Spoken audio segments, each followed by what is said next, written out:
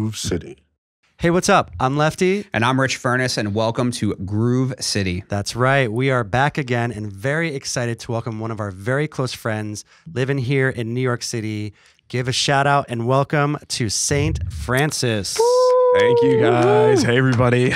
It is such a full circle moment for me being here right now because you guys are like my DJ big brothers. Yeah. And when I met you two years ago, ever since, it's just been so much admiration and love for you guys. Likewise. And now my producer big brothers as well. Hey, so it's just such a full circle moment for me. Honored to be here. Honored to be even considered to be answering some of your great questions. So thank you for having me. Absolutely. Thank you for joining us, man. It's been really excited to watch, the growth and everything that you've been going through and seeing you kind of progress as a DJ and now an artist, releasing your first release very soon on Quincy Boy Records. Yes. A banger. Very excited for that.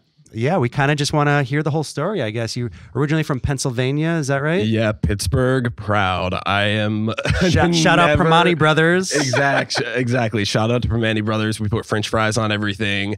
And if you've ever met a Pittsburgher, we are insanely proud of our heritage and It's being a from boy Pittsburgh. thing. Yeah, exactly. And Primanti Brothers, I just want to say that they will grab your money and then put the French fries with the same hand in your sandwich. But we love them for that. It's the grit that you get from Steel City or whatever they call it. The Steel Town? I don't know. Steel City. Steel City. All right. But interestingly, I think Pittsburgh is an interesting segue into my persona and my name as a DJ. So Sainte Francis actually comes from my Catholic confirmation name. Okay. Saint Francis of Assisi. Yeah, Saint Francis of Assisi. Who my middle name is named after, Francisco. Oh, wow. Yeah, Okay. Spanish version. Yeah. Yeah, patron saint of animals. So I like to say I'm the patron saint of these party animals that we run into all the time here in New York. But for anybody who doesn't know, Pittsburgh is a very Catholic city. There's a lot of Catholic iconography everywhere. And it seems like every decommissioned Catholic cathedral becomes a bar or a brewery or a hookah bar a club in Pittsburgh. Yeah, so I've been to the Avalon, right? Yeah. That's an old church. So that's kind of where St. Francis comes from. First of all, it's just, my, I guess, Catholic identity was always super important to me. But then also I just grew up in these spaces. I remember there's this one super cool hookah bar in Pittsburgh called the Sphinx that's in this old church. So it was always just partying in cathedrals when I was up and coming. Another one of the big clubs in Pittsburgh is called Hot Mass. It's also in a church. Nice. But, as you guys know, I'm a huge fan of soulful house, gospel house. And when I started kind of coming up in the club scene in New York, from partying in all those churches. Yeah, exactly. and when somebody just rocks it and gives you a Sunday service, we call it, they just took us to church. Yeah. They just took us to church. So I was really grateful when I came to New York and started getting into the club scene to get in and experience and listen to a lot of people who I would consider just fundamental legends of the genre. Some of my first experiences clubbing in New York were listening to Ellie Escobar, Todd Terry, Ted Patterson, my all-time favorite Honey Dijon, back when she was spinning to clubs of 300-500 people. And I remember the first time being at the club and hearing Honey spin, and I was like, do y'all hear this? Do y'all hear this music? What is this music that I'm hearing? Yeah. Next level. And I was like, baby, this is house music. And I didn't know what it was at the time, but it just spoke to me and it spoke to my soul. And I didn't know just what a fundamental impact discovering house, or as I would sometimes say, house discovering me, would have on my life. Because it really fundamentally changed the trajectory of, I think, who I am as a person. It helped me understand myself. I think house music has made me into a better person. And as much as this genre has evolved and is really in this era where it's more popular than ever before, fundamentally, it will always be about unity, equality, freedom, and power. House music makes me feel free. It makes me feel powerful. And I just knew from the moment I heard it, I wanted more of it. I never wanted it to stop. Was that the set that made you decide to start DJing? Frankly, it's funny because I got to meet her recently, Honey, who's my idol, and I got to finally say you were one of the many people who really inspired me to be a DJ. But just watching people like her and watching people like Ellie Escobar and all those people behind the decks and just their mastery of this craft, people who grew up in a time where it wasn't just like you have a hit single and then you blow up into stardom. Yeah. People who have really Grinded through built their career brick by brick, and were really around in the heyday of house music, which I consider to be New York City in the 90s. I always say that I'm kind of also Chicago. Let's be clear. Also Chicago.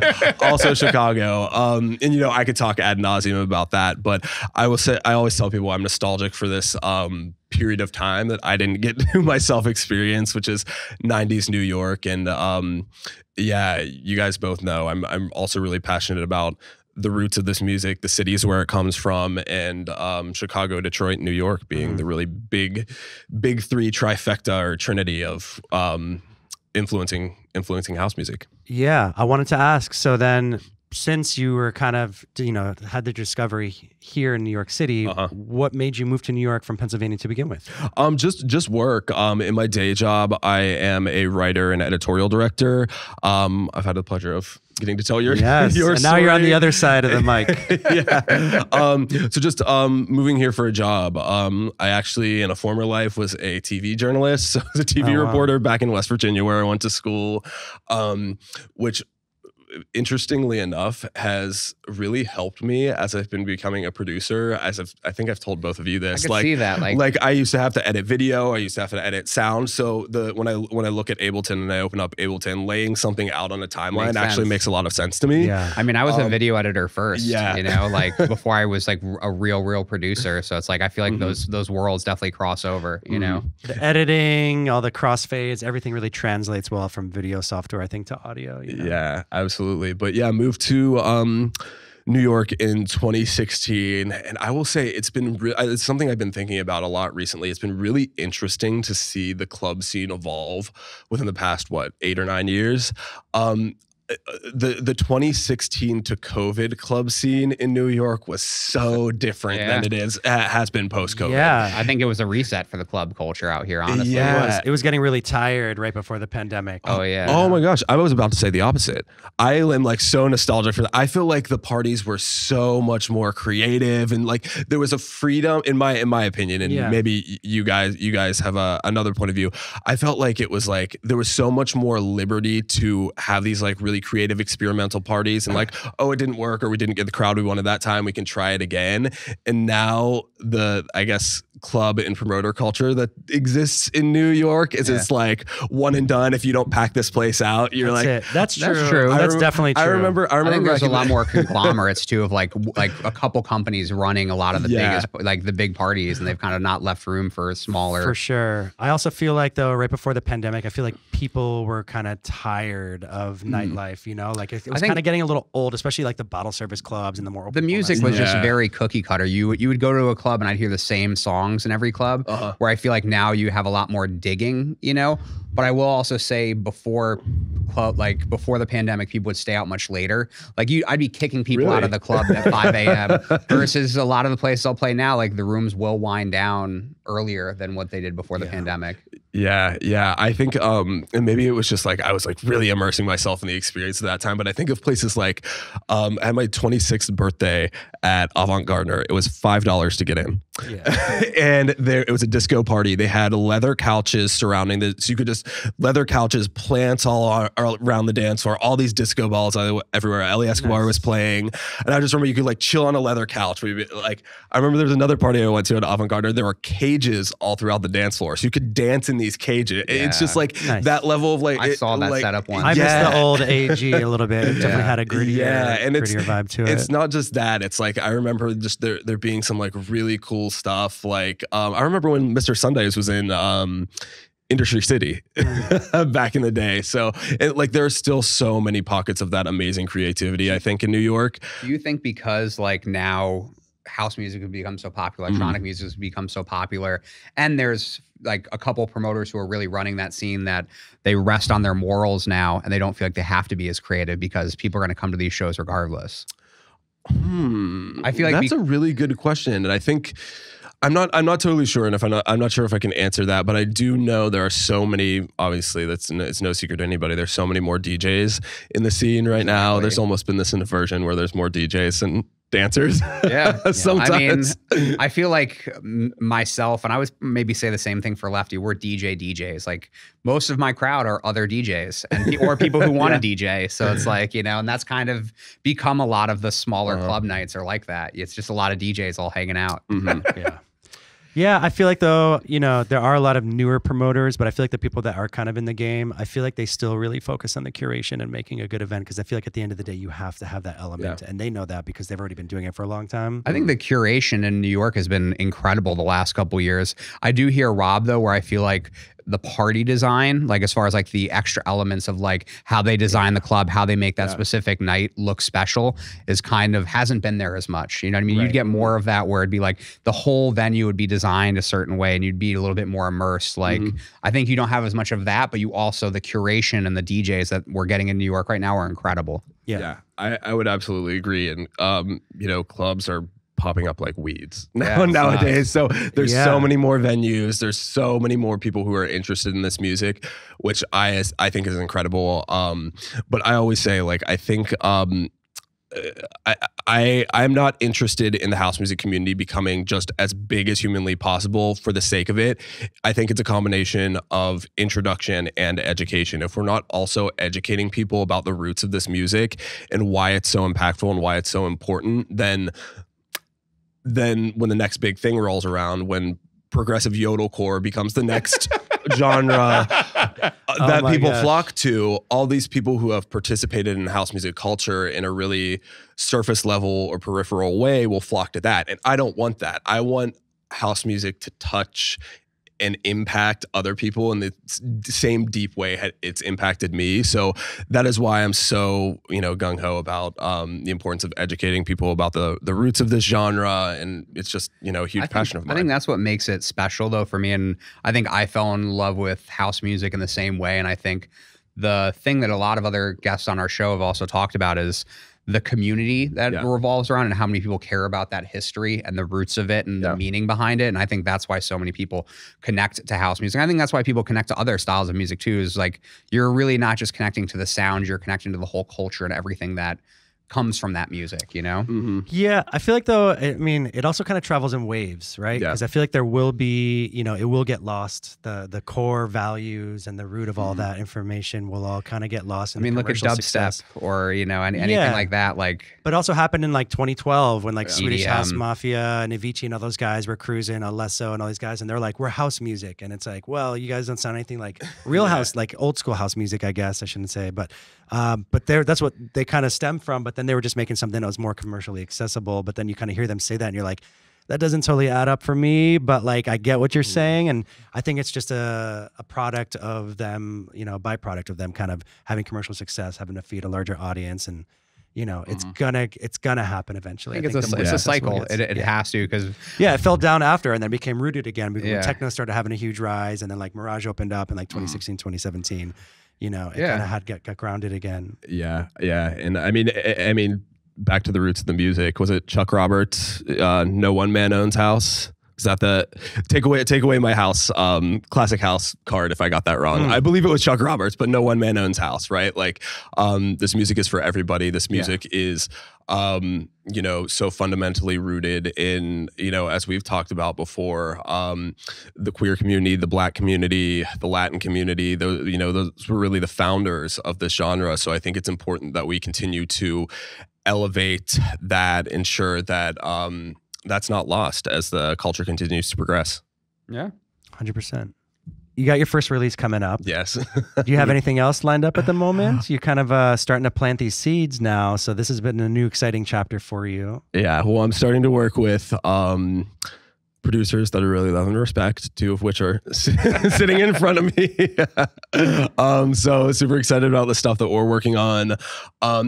It's interesting. I'm also trying to work with, I think, producers at all different levels. I'm partnering up with people who are also just starting their production journeys. And we're like little baby deers trying to learn how to walk when we're sitting down in front of Ableton together. That's part of the fun of it too, you know? And then when I sit down with one of you guys, I'm just like, just taking it all in.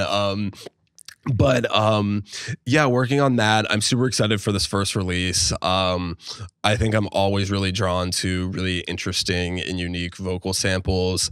This release I have coming up, Fundamental, is pretty sassy, pretty soulful. It kind of harkens back to this era in the 90s. Where there was a lot of, I'll call it like sassy classic house. If you guys know Uncanny Alliance, like I Got My Education, which they did this whole kind of almost parody version of Gypsy Woman. But yeah, that was kind of the influence or the era that I was thinking about as that track came together. But as I continue to progress, I really want to, number one, I think right now, not pigeonhole myself into saying like, this is the type of music I want to make, right? If I sit down and I start a project and it sounds good and I'm vibing with it, and I'm like, this is something that I myself would play at the club, I'm going to continue to explore that idea. I'm working on some organic house right now. I'm working on some deeper and harder stuff, which is not something that I thought I would kind of start with. But then, as I've told both of you, I'm really interested in like leaning into that soulful sound, which I think is difficult to capture in a really relevant way. But I think the next step is working with some singers, like some people who can sing. Well, I was going to mention that, like, you know, kind of have known you for a while now and seeing you DJ a bunch of times. I think what's really cool is that like your song curation before getting into production really like shines through when you're kind of putting ideas together, and your ideas are really cool and they feel really genuine and sincere to like what you already kind of form your DJ sets to be like. So I think you've done a great job just kind of really being able to represent yourself. And sure, one might be, you know, organic, one might be this or that, but like that's also the best part is exploring that as you make it. And that's a key element to being a good producer, is having the consistency of sounding like you. So when you hear it, you know, oh, that's Rob's sound, you know. Yeah, thank you. Thank you. I said your real name. I apologize. I appreciate that. And yeah, I think another one of the things that I really want to, so if there are anybody who fits this bill out there listening, I'm a huge female rap fan. If you ever come to a Sainte Francis set, you're gonna hear me sample some Cardi and some Megan Thee Stallion and some Flo Milli and some Glorilla. I've always just been drawn to female rap, I think, because me as a person, I think I'm a type of person who carries masculine and feminine energy in a pretty distinct way. And I think female rappers do that too. Sure. And that's, I think, why I'm always just drawn to that. So as a next step, and I think I was telling you this the other day, Ricky, I'm really starting to work with, I want to lean into that a little bit more. If there are any New York based or nationally based rappers that want to work together on some cool, funky house music, let's go down do it. To the DMs real quick. Yeah, hit them up. That's awesome. I think that's a great route for you. And the consistent shout outs to Megan Thee Stallion on your Instagram is always a me when I listened back to my set and I was like, oh, I played 4 Megan Thee Stallion samples in the set. Nice. Hey, you got to do what you like, right? Yeah. If it feels right at the moment. Nice. So any other like long-term plans and goals for you right now? I mean, what are you kind of working toward? What's in the future? What's in the scope for you? I'm always looking towards the next thing. And I think production was the big step for me. Yeah. I had this idea in my head by this summer. I wanted to have something out. In my mind, it was going to be like, I was like, I'll self-release something on SoundCloud. And with the encouragement of you guys and a lot of other people, I already have multiple remixes out, some of which are like taking off and doing really well. And I am floored and grateful that I already have my first official release. So super pumped for that. That goal arrived a lot sooner than I was expecting. And I'm also just realizing that like production is the route to get on the stages that I eventually want to be on. So if it means, I don't want to say deprioritizing, but really leaning into having a production presence, that's really my goal for 2025, so that I can launch myself into next year with a really strong presence and be able to strongly make a case to some of these promoters, clubs that I eventually want to be playing. Two very tactical goals that I have for myself for next year is play a festival and play an international gig. So that's what I have my sights set on for 2025. And I know I need to have a lot of music out by then. So that's what I'm burying my nose in right now. I think one thing I kind of wanted to bring up, you know, since you kind of moved here and got into the scene, what advice would you give to somebody that's kind of doing the same to get into playing clubs and events that you're into? You know, how did you break into the market of DJing and getting on bills and stuff? Yeah, that's a great question. So my first, I think just generally forming genuine connections with people was like the best and the easiest way to get booked.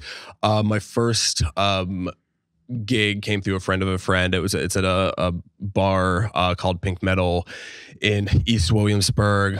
So I was introduced to the owner, and I had a little residency there. And now I've been proud to pass that residency on to one of my friends and mentees. Nice. You outgrew it.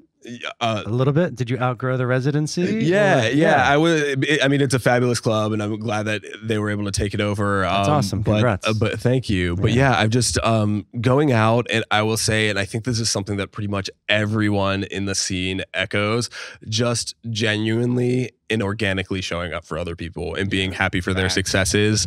That's when the opportunities come, when you're not trying to do a quid pro quo type thing, but when you are genuinely happy and supporting for other people, people take note of that, and people will remember that and come back to you. And I had I played it wasn't anything major, but I played a gig a couple weeks ago from someone I met 2 years ago, and he just reached back out to me. It was like, hey man, we met 2 years ago, and he's like, I need someone to slot in tonight at, we had our guy drop or had an emergency and drop out. Can you come through and play tonight? And I'm like, great, fantastic. So he's like, drop that Megan Thee Stallion edit you've been playing. Yeah. Well, I actually dropped my I dropped Fundamental, my upcoming release, and a voguing battle started. That's what I'm talking about. I would say that's a pretty good sign. So, that is a great sign. But yeah, I would breaking into the scene just and also, like, I think same with production, people pigeonhole themselves too much into saying, like, this is the kind of DJ that I am, this is what I should be playing. When I started out, I was really branding myself as a disco DJ because I thought that was maybe easier for people or promoters or club owners to understand. And I've definitely, I think, migrated away from that a little bit more and towards house, because that's what I feel really, really natural playing. But yeah, I would say also don't pigeonhole yourself too much into, like, this is my lane, this is what I'm in. If you're really looking to get started out here in New York, and it's a competitive market, but there are really amazing parts of this community where I would say invest in that, find those pockets of people that you really connect with. And what's the saying? If you want to go fast, go alone. If you want to go far, go together. Yeah. So nice. Yeah, strength in numbers. Yep. Just a couple more things, I guess. I wanted to see, so you did an out-of-town gig not too long ago in another state. Am I wrong? I did, yes, in Kentucky. How did that come about? So my best friend, who I'm going to be working, Scott T. Smith, I'm going to be working on some music with him. He's an amazing folk singer and vocalist. He lives in Louisville, Kentucky. And yeah, he knows the owner of the club, who I am now by extension friends with. It's a really amazing club in Louisville called Galaxy. They have akin to a Superior Ingredients, like a really nice indoor-outdoor space. Nice. So yeah, every time I just come to town, I see if I can hit them up, see if I can play there. So I played there back in the fall, just kind of their smaller side room. They liked it. They wanted to have me back. So I did my first headlining gig there back in March. I have a really funny story of my travels there, but I was flying to Louisville, and it's like, a small charter flight. Right before I get on the plane, Delta hits me up. They're like, we've automatic upgrade to first class. And I was like, let's go. Sweet. Way to start. So automatic upgrade to first class. I'm in like a solo seat, whatever. And I get on the plane and they announce over the intercom, they're like, it's Jimmy's first day as a flight attendant. Everyone give it up for this dude. So it was this dude's first day as a flight attendant, his first flight ever. So he comes over to me. He's like, do you want anything to drink? And I was like, yeah, I'll take a champagne, whatever. And then he's just making chit chat. And I'm like, oh, he's like, what are you going to Louisville for? And I was like, oh, I'm a DJ and I'm headlining a big club down there. And I think this guy thought I was like Diplo or something. So like he thought I was like a huge, all the champagne, huge DJ. And I'm not kidding. My gig was not that night, but like, a new drink in my hand every 15 minutes. I was wavy by the time I got off that flight, but it was I was like, okay, I could get used to this. I could get used to this lifestyle. That's what it is. You get that flight attendant hookup. Yeah. There you go. All the bubbles. So why don't you tell everybody where they can find you on social media? Yeah, you can find me on social media. All my handles are Sainte Francis. That's SAINTE Francis. You can find me on SoundCloud, on Instagram, soon to be on Spotify and Apple Music, and wherever music is streamed in the next week or so. And then slowly but surely growing my TikTok presence under the same handle. So that's where you can find me. Awesome. Sweet. Well, thank you so much for joining us today. Thank you guys. Wow. Such a great conversation, and continue. We're excited for your DJ set coming up. Yes. I've not prepared Make sure you guys anything. check that out in the often playlist. the answer. I want to give a thank you to Sound Collective for letting us film here. 28 Broadway. You guys can come here, use all this amazing gear for a membership. We also have online classes that you guys can check out. Thank you, Sainte Francis, for being here. Make sure you guys check out his DJ set. I'm Rich Furniss. And I'm Lefty. Peace.